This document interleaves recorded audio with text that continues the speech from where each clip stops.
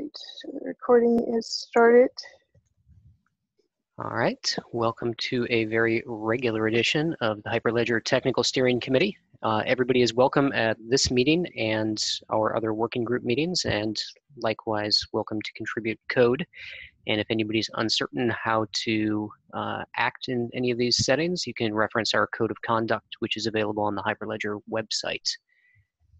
Today we've got I think a relatively light schedule. We've got an update from Indy first off, and then after that we've got continuation of the discussion on the supply chain project proposal.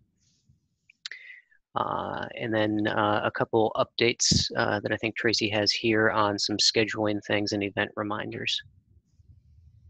Tracy, if you want to hit those. Okay, sure. So we have some upcoming meetings that we're looking to cancel. Just wanted to bring that up and make sure that everybody was okay with canceling the November 22nd meeting, which is a Thanksgiving holiday in the US, as well as the December 20th and 27th for the end of year holidays. So just wanted to check in, see if there were any objections to that before we actually cancel them from the calendar. I'm fine with those. Do we want to cancel the one in December when the Global Forum is as well, or do we want to hold the meeting? Maybe we can all get in a room in Switzerland. Good point. We probably don't have any space on the schedule for the meeting.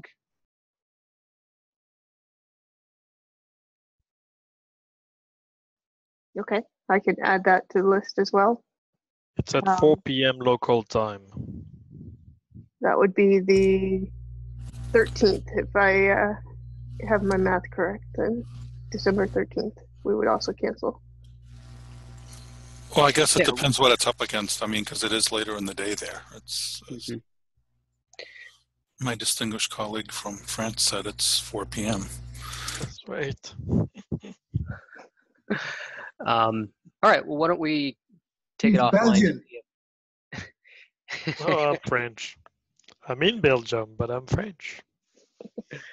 Why don't we take it offline then, see if there's any wiggle room in the agenda, and if TSC members can give maybe some indication over chat of whether they're planning on being in Basel. If we've got a quorum there and we've got some time in the schedule, it'd be good to meet face to face. And if not, we'll just we'll pop that one off the calendar as well. Sounds good. And then just the event reminders that we've had on the agenda, just the APAC Hackfest coming up the week of March 4th. We're still working on finalizing those details. And then obviously the Hyperledger Global Forum, December 12th through the 15th in Basel. Okay. All right, well, I think with that, we can jump into the Indy update. I will drop the link into Rocket Chat. And for those unfamiliar, we do usually have a little background chat going in the TSC channel of chat.hyperledger.org.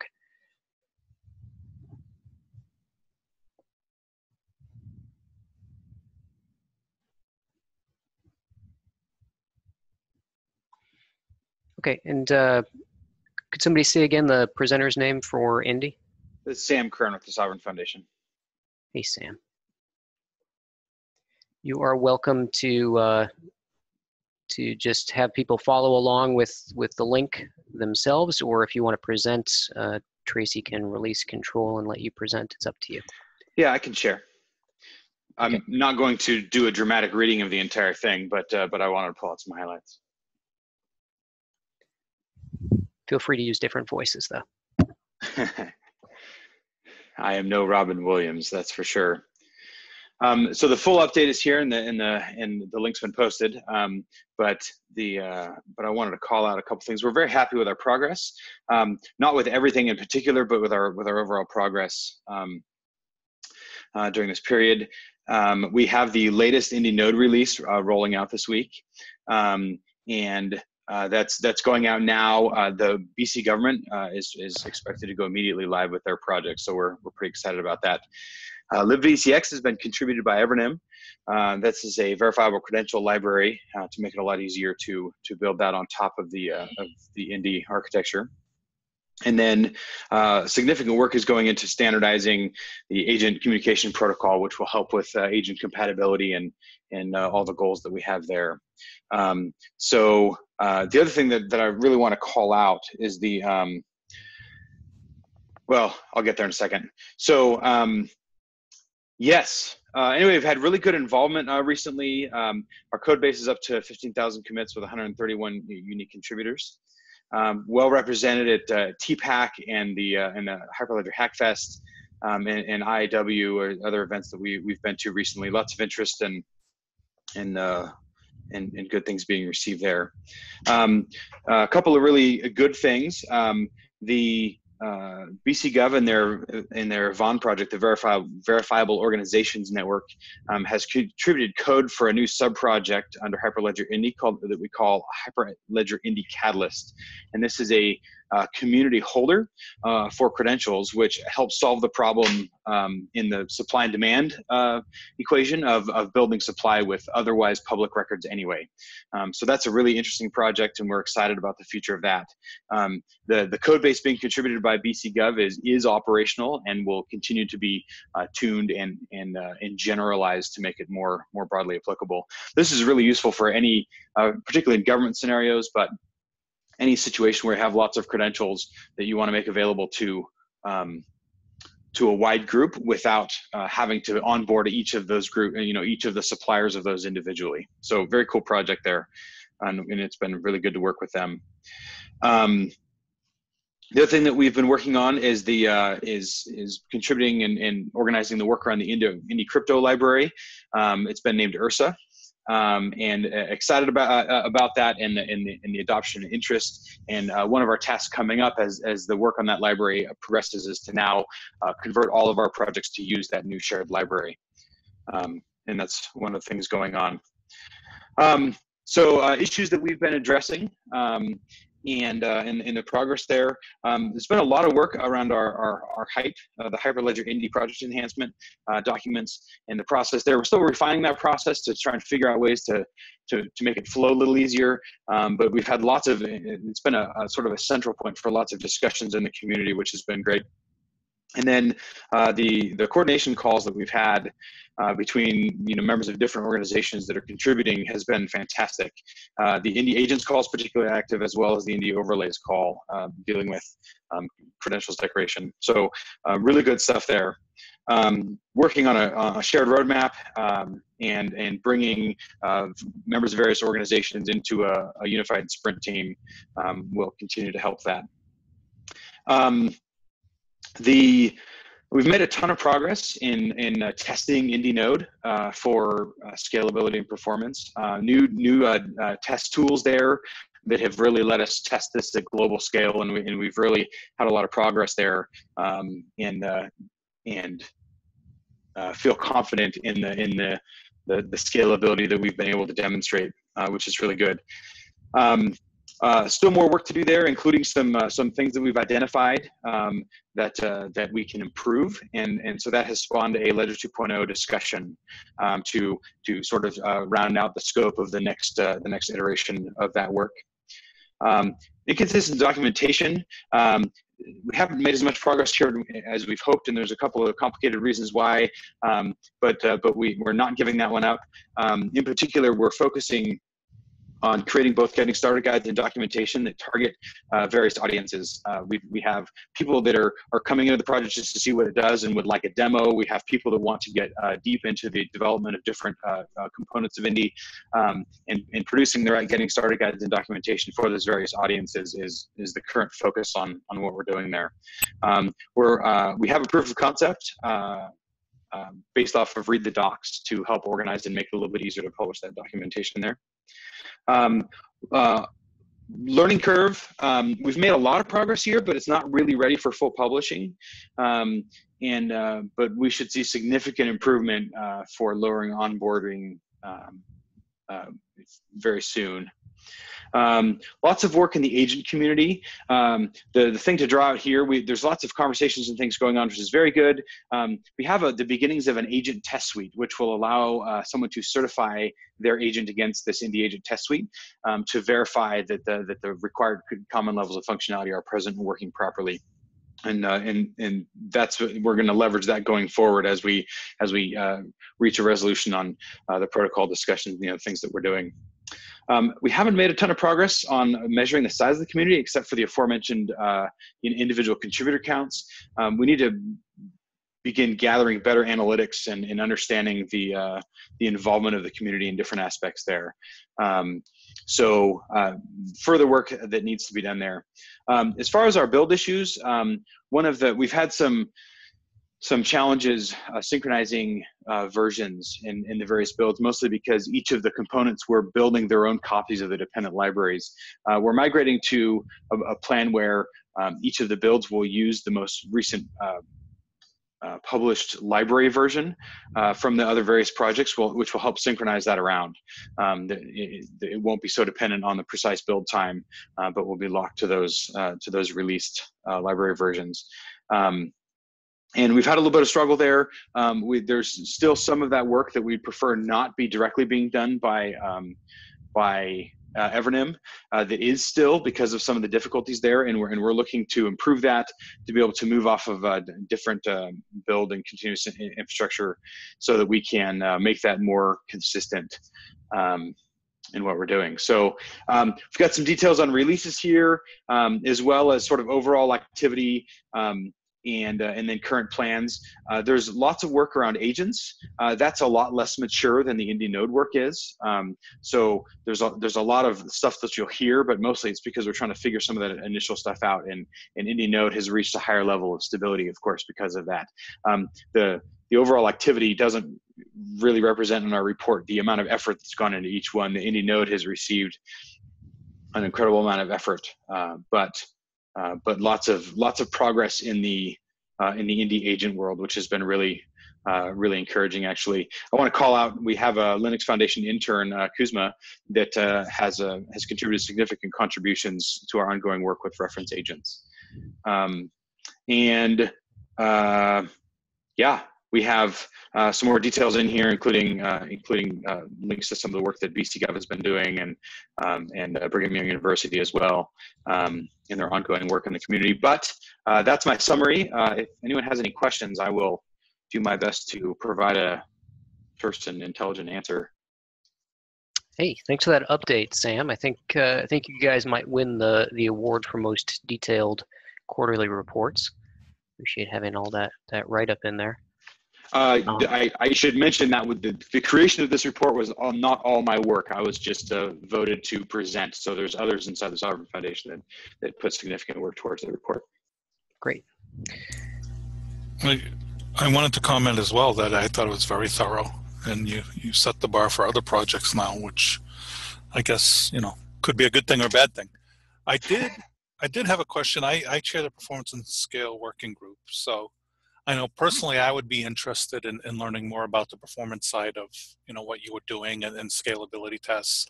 I don't know if some of that ties back into the testnet discussions we've had in the past as well. And so rather than dive into it here, I didn't know if you want to come to a performance or have someone from the team come to a Performance and Scale Working Group meeting. They're Tuesdays at 9 a.m. Eastern time. I don't know if that works for anybody, or I mean, if people want to get into it here, we can, but I'll leave that up to Dan to decide. This is, I'm Richard Esplin, I'm product manager at Evernym, and it was my team that was doing the performance and scalability work. And we can have somebody join that. We wrote a number of load testing scripts, and it took a while to get scripts that could drive the system as hard as we wanted it. and then we've tuned that. We post our sprint demos on YouTube every 2 weeks, and the last 4 sprints have had some section where we've reviewed the results and how we got there. So if you're interested, that's a good place, and I can share that information with you if you want, Mark. Thanks, that would be great. Thanks, Richard. So, Tuesday at 9 a.m. Eastern. I can have a representative attend the next one if you'd like. Yeah, I think As we're trying to define workloads and things, this would be great to learn from your experiences. And that, I think, leads for me to a question. You mentioned sprints just now, and a little earlier you talked about having separate teams and trying to get them into the same sprint. I wonder if you could say a little bit more on that with just a little bit more context here. That I think across different projects, I've seen projects try to maintain a single sprint across all contributors and also just have completely independent sprints from separate teams all contributing sort of asynchronously.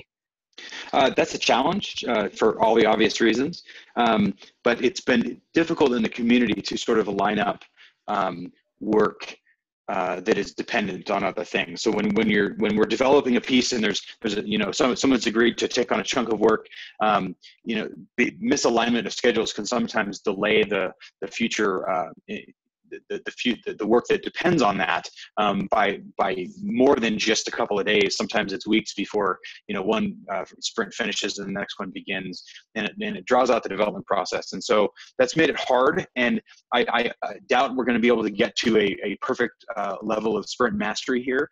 But the goal there is to, with some better community planning and goals, to be able to make the dependencies a little bit more obvious, and that way teams might be able to make minor adjustments if they can in order to fit sort of an overall sprint schedule. Where we know that we're not going to be able to perfectly align with all the contributors, but we're hoping that better visibility into the overall plan, and so that people understand what types of work are depending on the pieces they're working on, will help coordinate that a little bit better.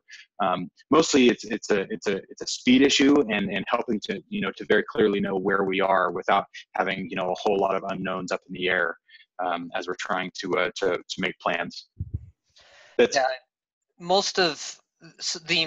Many of the maintainers for the SDK and Indy Node are on the Evernim team at the moment, and we're trying to broaden that group so that there's more variability in the cadence. But the challenge is that then we've got to own that code and fix all the bugs to support it. So we're trying to figure out the right way to do that. We've tried various models. One is to invite people who we know are implementing something specific into a sprint with us. That happens fairly rarely because people, there's not as many, other organizations aren't dedicating resources over the long term quite the same way. We're hoping to change that. But the other approach we've had is accepting pull requests, where if it's easy, we just work it into the current sprint. But if it's a large pull request that provides a lot of review, we need to get back to them and say, we're going to have to schedule this into the next sprint. And that's been something we've struggled with. The Indy agent repository, where most that new development is happening, a lot of the new emerging standards, that's actually got maintainers in both British Columbia and Brigham Young University. And it's been fun to see their collaboration together as they've tried to work together, try to coordinate across the organization on getting the work done. And they've done some great work, but they're both sprinting separately. One's got more of a bigger team than the other, and so they're running at different cadences.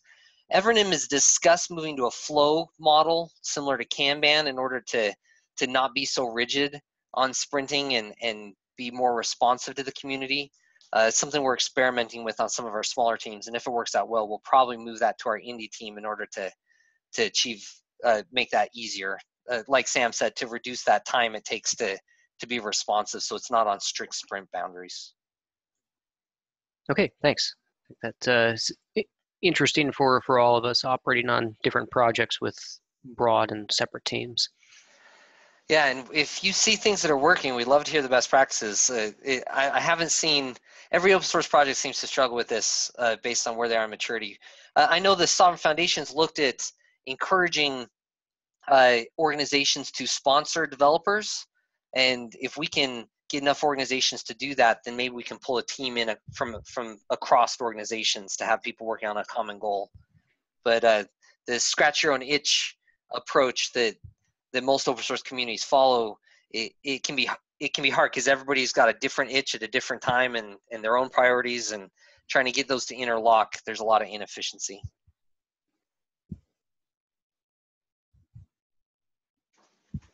Okay, any other questions for the Indy team?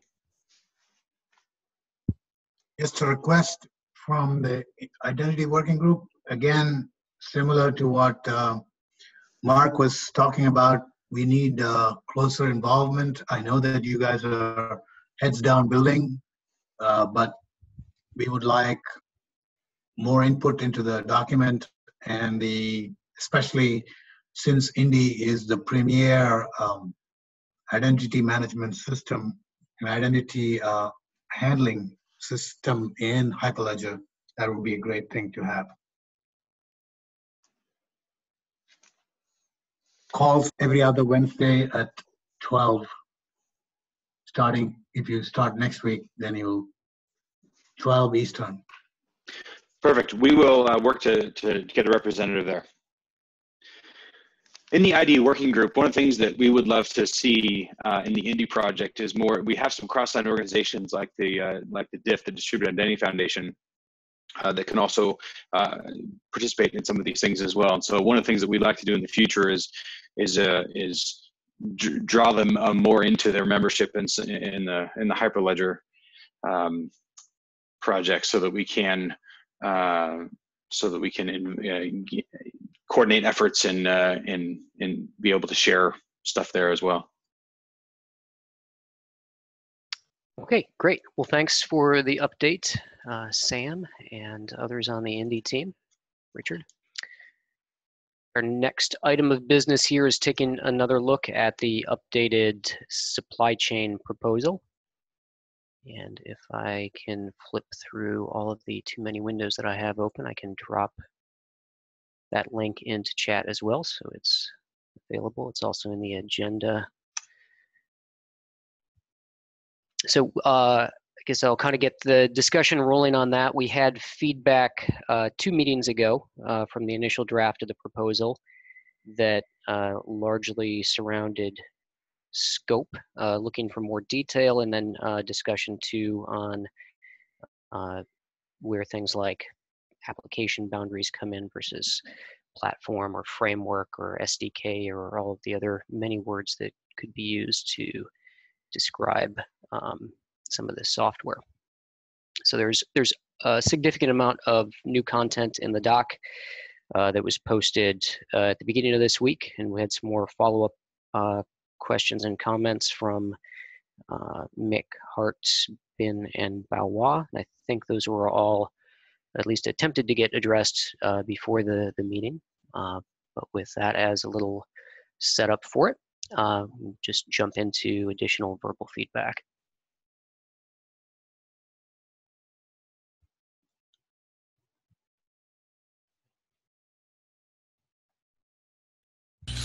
I guess the main question I had would be, last time we discussed this, is it, I think you've made it clear in the document that this is not an application, but there was a question of if we go to the board with this, right, and see if this is something they wanted, or am I confused? No, you are not confused. So there is more detail in the document that might not have been apparent from the first reading, and I think helps clarify some of that. There's a couple things that will be going on with the board. One is I expect some communication from the leadership before the next board meeting, clarifying things that might be germane to this proposal. And then at the next board meeting, this is an agenda topic, not this project specifically, but the charter, so that we have maybe a clear way of understanding that for future proposals. And that's about a couple weeks out. Sounds great. Thanks. Mm-hmm.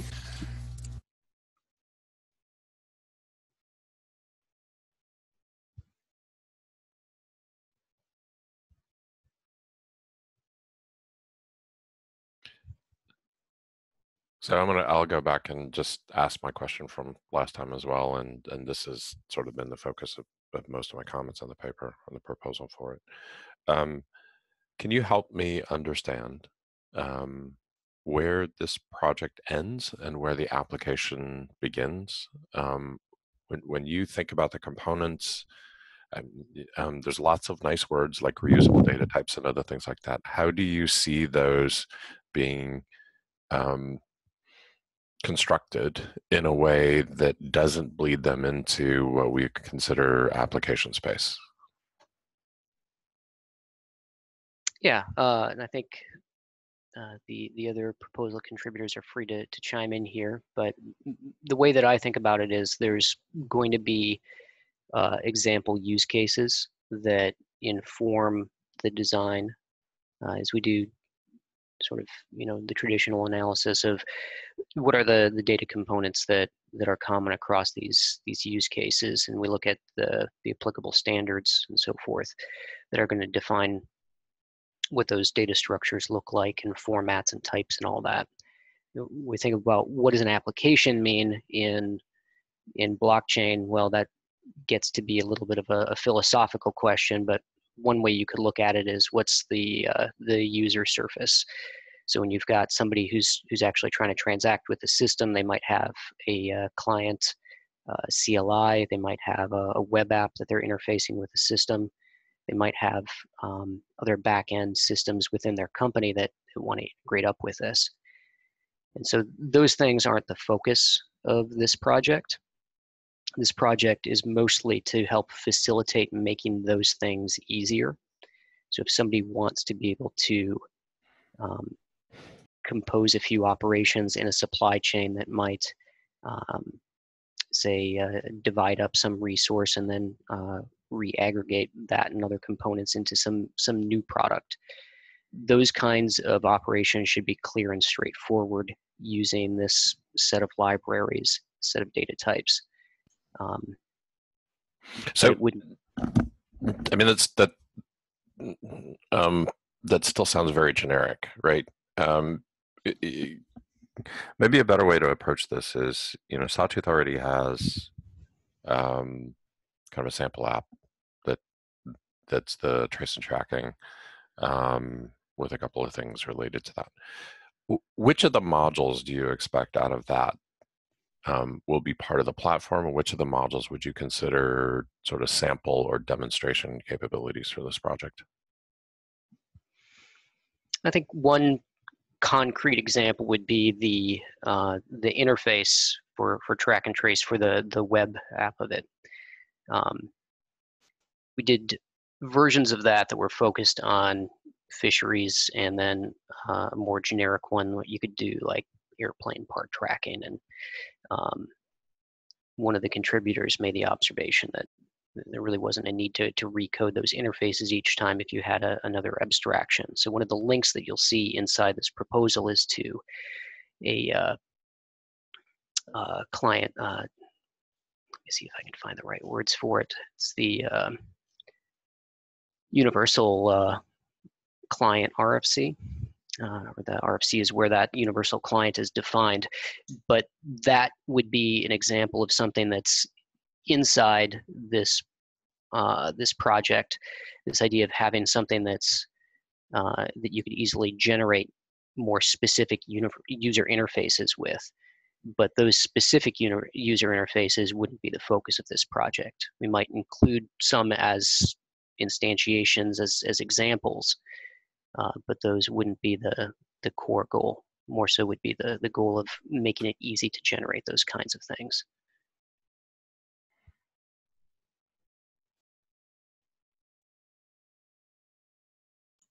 Those changes were put in just late yesterday, right? Because I haven't had it. I mean, I looked and saw some of the new links, but I haven't had a chance to really review it. So the links went in on Monday. Yeah. Okay. What is again that seemed to be focused on what's kind of not in. Are you expecting to describe and prescribe data types for things, widgets, for components, for composability, for location, for ownership? I mean, again, I'm just trying to figure out what is, if Acme Corp comes in and uses this, what is it that you're providing and what are they building on it? Clearly the sort of web, the logoed web front end is out of scope.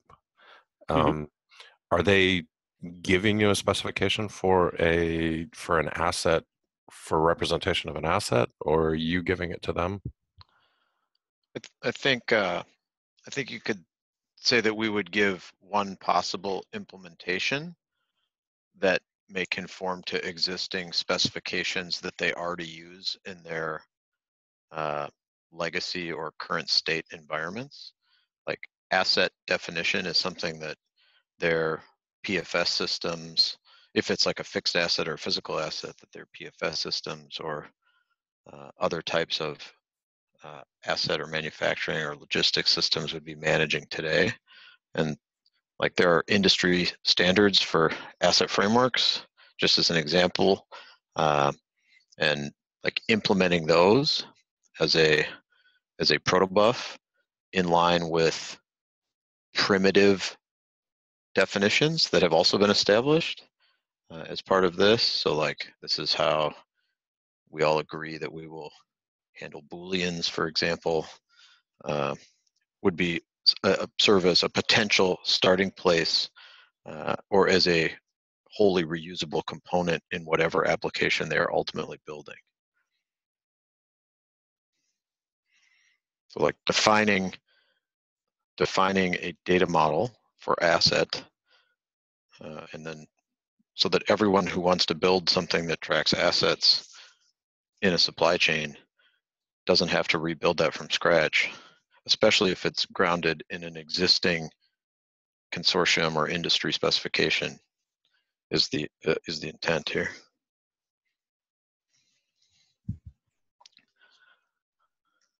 mean, you could like things that I don't know that we're looking at immediately, but we're certainly aware of is like there's a new open data initiative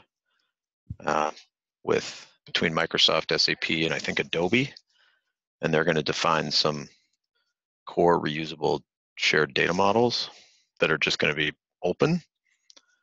And so implementing those open data models for things like a customer, just as an example, might be something that could be contributed to a supply chain framework, such that people that want to deal with customer entities, customer things, customer nouns on a supply chain could just, rather than everyone having to re-implement that. That doesn't make it an application. What that makes it is like an includable component in whatever app you're building.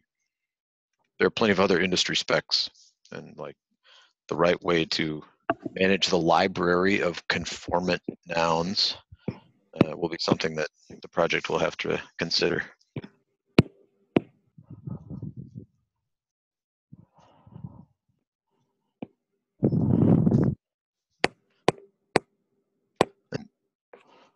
So I think another general area, so there was a lot of good specifics in that, but if we think across, what might other projects in Hyperledger want to be considering, some of the feedback that I heard ahead of this proposal was that when developers come to Hyperledger, there's not a whole lot of individual libraries and reusable components. There's a lot of scaffolding that each of them has to rebuild. I don't think it's too much of an overstatement, but one of the, I think a lot of the experience with coming to one of the platforms is that, all right, there's a very primitive key value pair, that might be instantiated in different styles across the different platforms, but there's not a whole lot of higher level data types and models that are already prepared for them. And so this would be,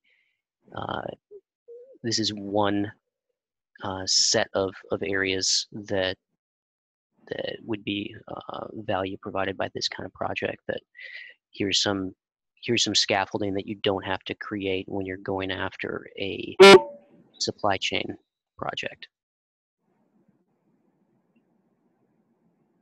It sounds like some of this is sufficiently generic to be useful outside of supply chain when we talk about standards around key value pairs and generic assets, which there definitely is. I think there is a carve out for that within the sort of abstractions that we tend to use when we're working on a blockchain. Yeah, don't know and where just that remark leads me, but yeah, I don't know if you were reacting to what I was just saying, but what I was saying was that that very most generic key value pair, kind of primitive, that's mostly what's available to developers that come to Hyperledger right now, and so this would be an effort to get more scaffolding above that.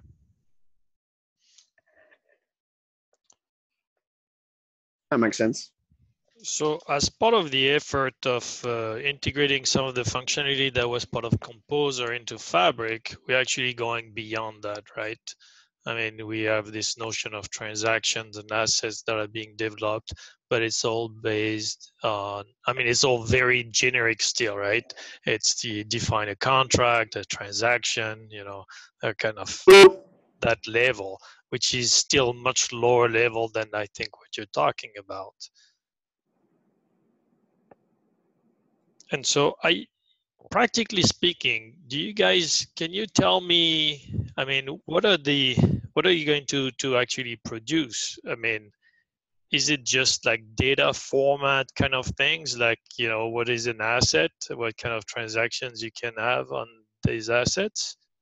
And I mean, practically speaking, how do I, you know, if I wanted to use this with Fabric, what do I get really?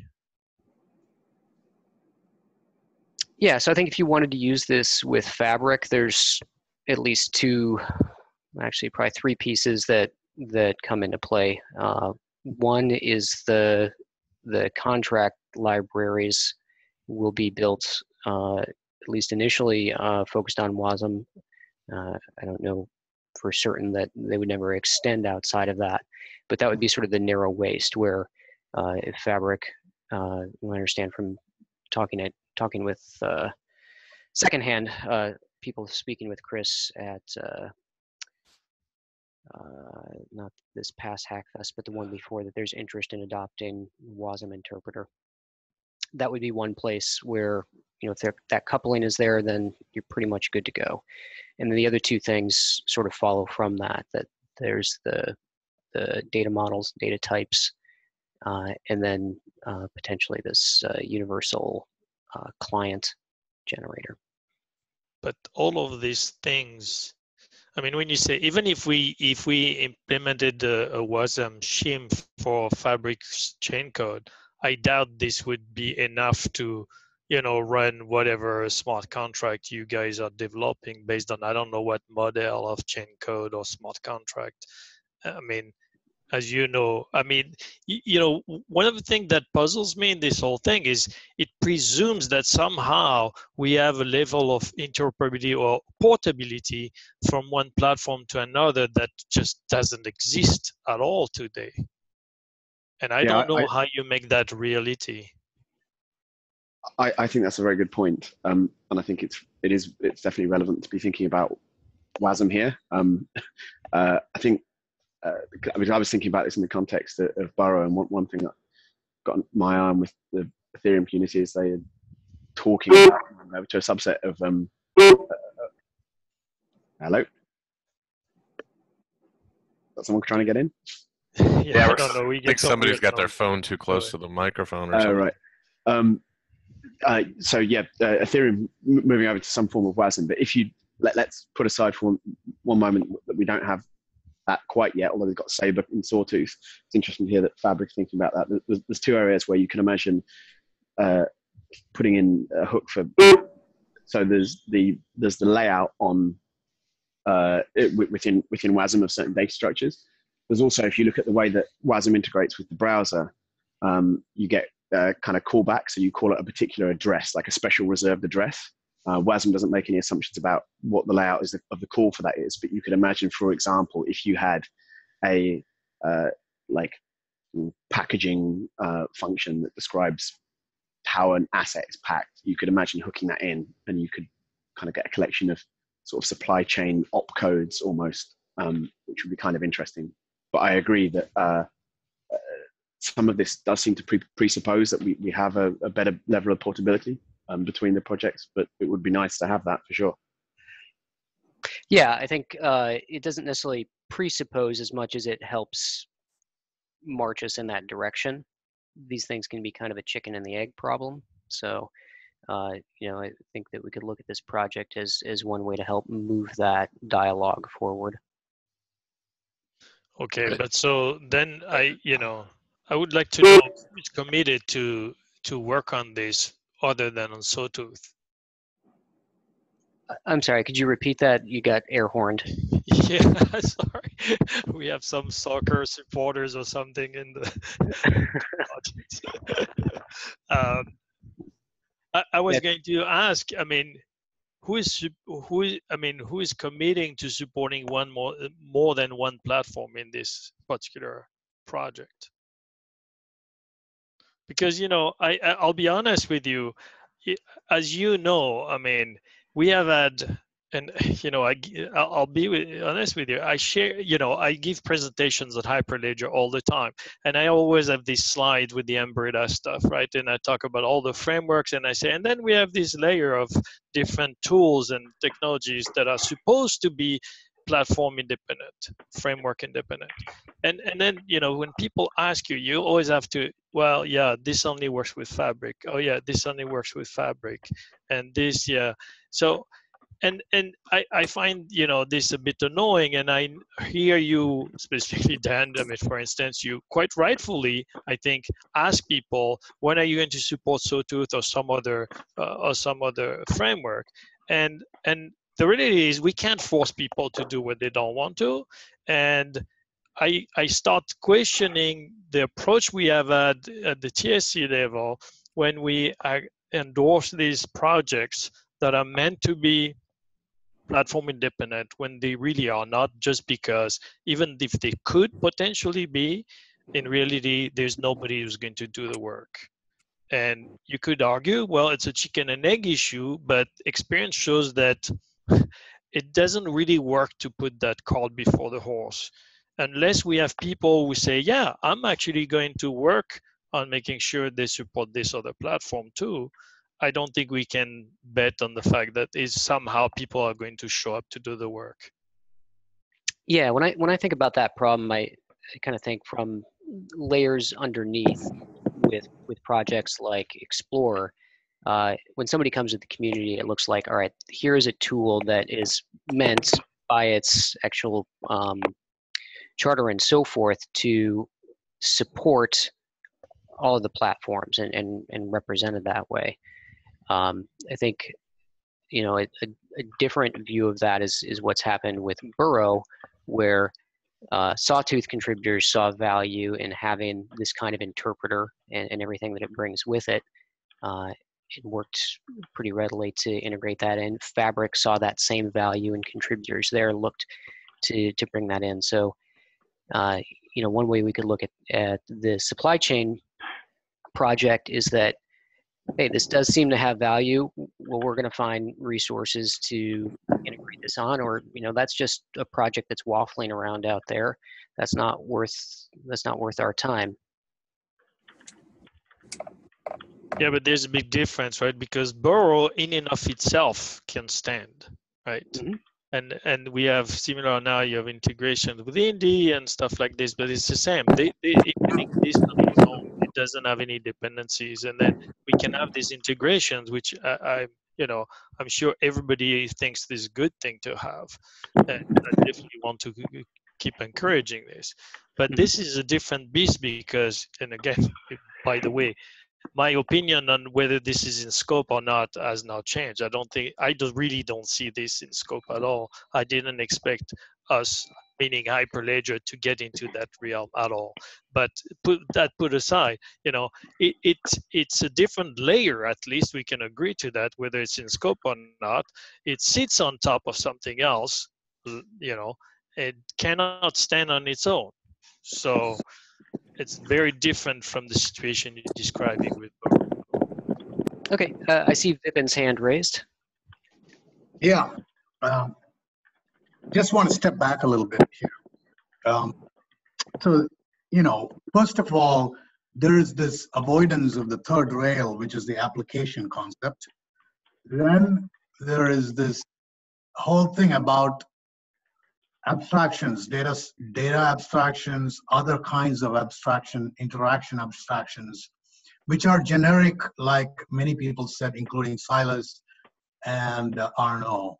So we have the tension between these two approaches, right? I mean, so the point is that by taking an example project like supply chain, you might stimulate development in all of those different areas, and also on stuff that is using those abstractions to create other primitives that may be reused elsewhere, but also building higher and higher up the stack until you have, you know, something that is could be reused for, you know, I mean, concentrating purely on the supply chain stuff. For example, there are standards around bills of lading, around various documents that are present in supply chain. And, you know, those are well-established standards. Now, the primitives that operate on those standards, like, for example, the atomic elements that operate in those standards may not be as well specified, but still. So if something is going to be built layer by layer like this and released as separate libraries, then they could be very useful.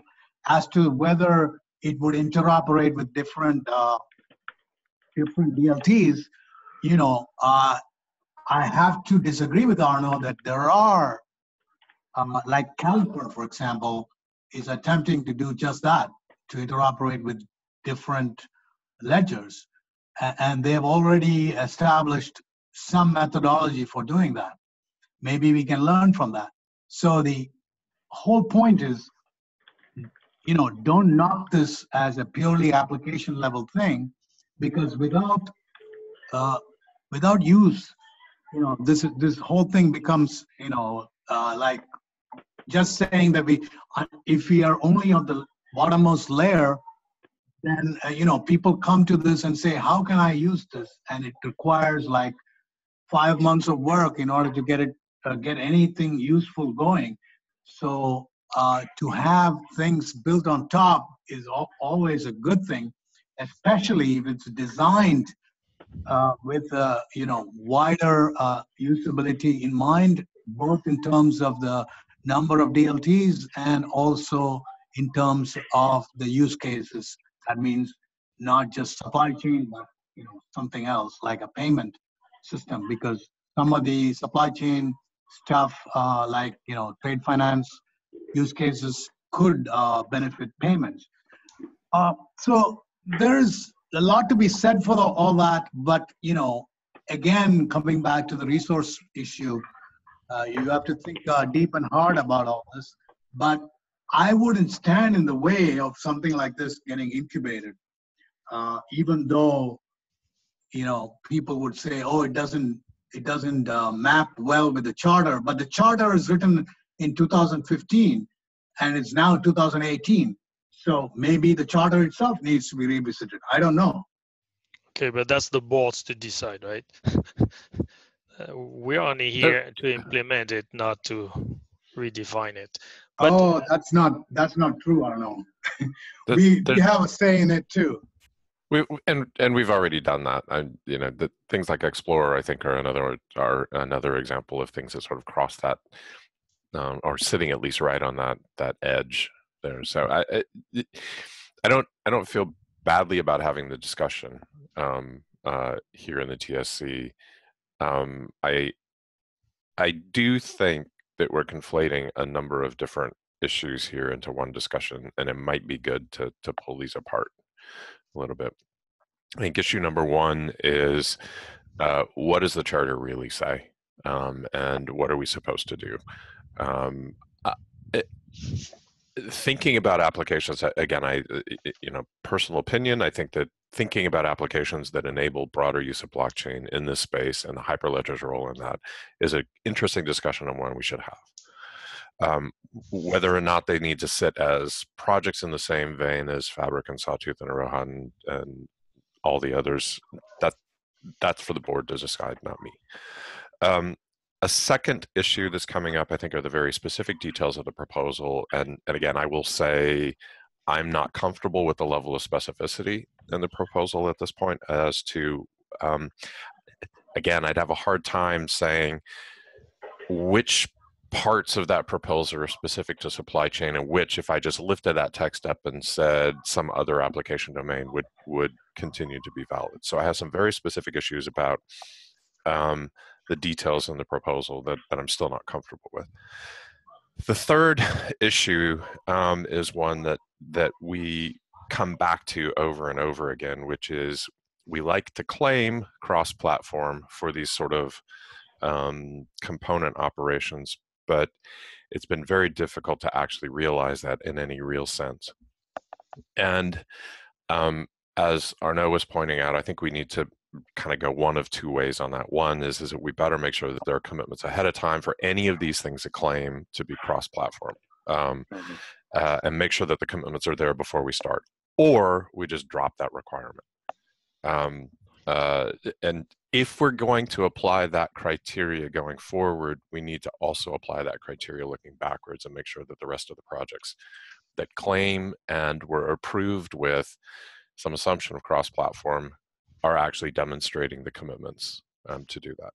So I'd like us, if we possibly can, to pull these out into three separate things, because pushing them together, it doesn't feel like we're making much progress in getting any clarity on this. So my request is we focus on the specificity of the protocol of the proposal, because a lot of those other things are separate discussions that are much broader than the proposal, and we should tee them up for part of our TSC discussions.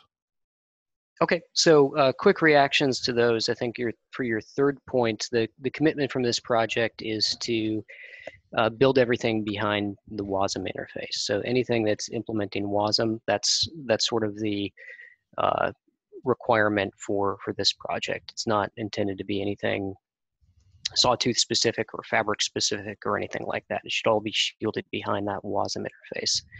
So then why don't we make this proposal about a generic WASM interpreter comparable to the Burrow EVM capability?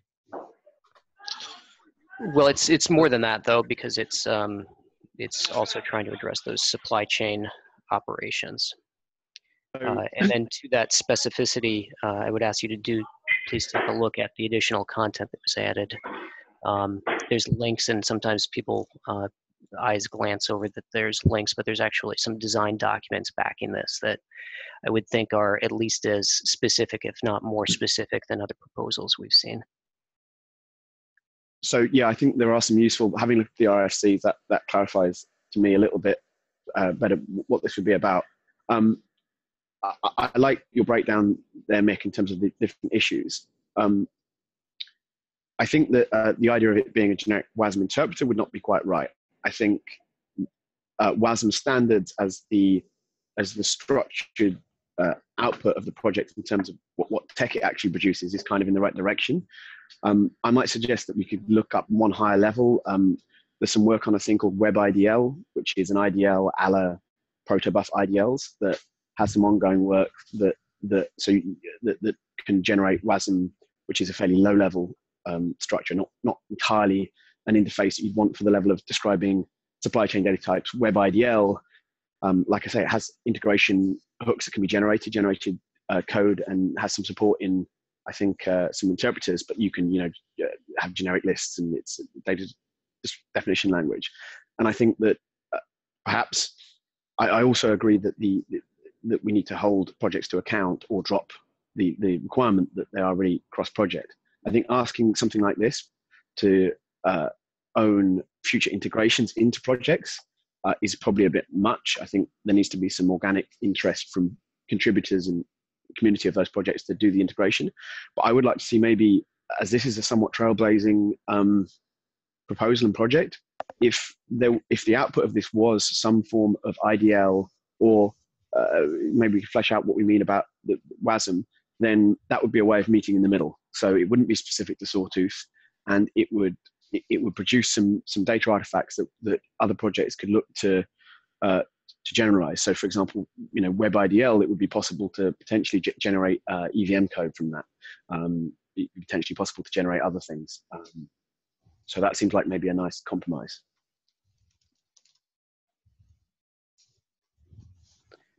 Okay, well, thanks. I think that's a good note to end on. We are out of time here. We'll try to assemble some notes out of this discussion, and we will hear everybody next Thursday.